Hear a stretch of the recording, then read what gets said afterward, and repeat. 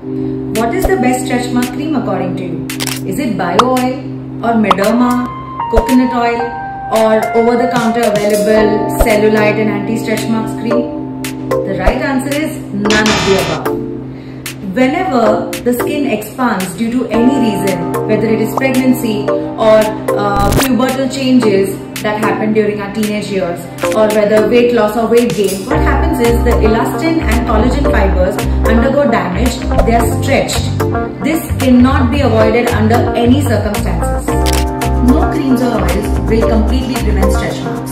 However, ceramide-based moisturizers, if applied regularly and multiple times a day, may help in preventing these stretch marks from getting deep and ugly. So the key here is to moisturize regularly.